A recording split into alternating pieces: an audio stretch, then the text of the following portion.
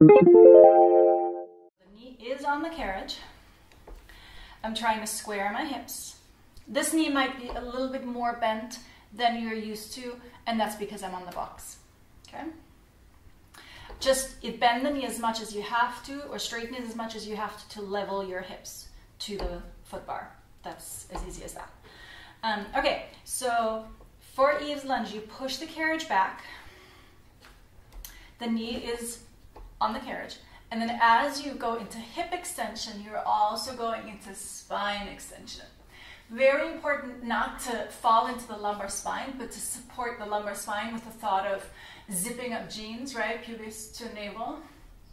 And then you bring the carriage in and you round your back.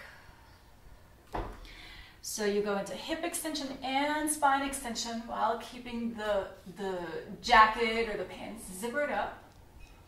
And then you bring the carriage forward, go into spine flexion as you go into a little bit of hip flexion. I guess the head can go down too. One more time. Very much not just to collapse, right?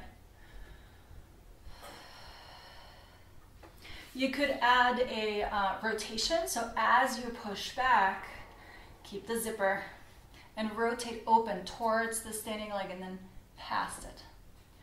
And bring it in one more time. As I'm going into hip extension, I'm rotating and come in. And you can also add lateral flexion. So the outside arm is the one that moves. You reach up as you go into extension and then add a side bend. You reach up as you extend and then a side bend.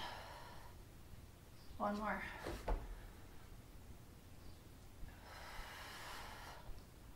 Good. Hop on over to PilatesEncyclopedia.com. There's so much more for you to discover. And before you leave, subscribe here so you get notifications as soon as I post a new video. Thanks.